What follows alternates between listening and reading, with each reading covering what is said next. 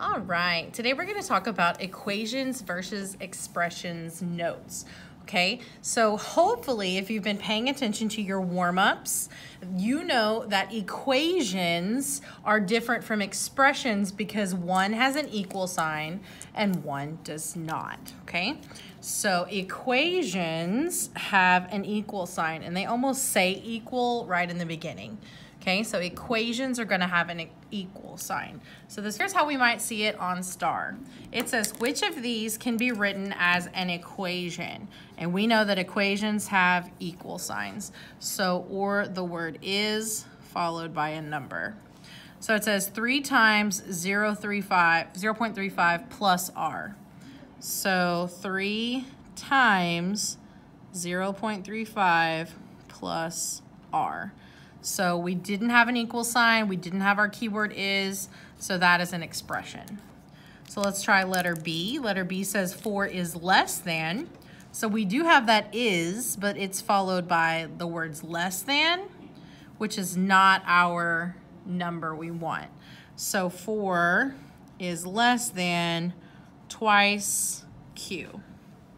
Okay?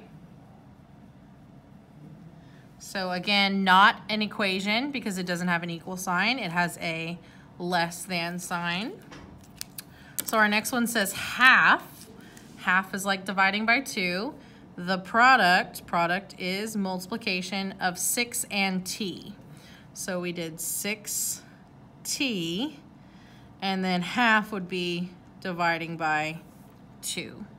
Again, we don't have an is, we didn't have an equal sign, so it can't be C. And then our last answer, 7 times W is followed by that 21. So 7 times W is 21. So this is the only one that makes sense as an equation. I skipped this line up here, so let's go back and fill it in. So it says blank at the end of a sentence means this. So normally a number at the end of a sentence means it's an equation, usually.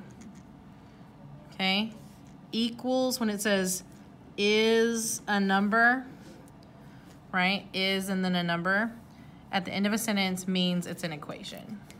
Okay? So that's a good trick. If you look at the end and it says is 72, is 11, is 24, is 4.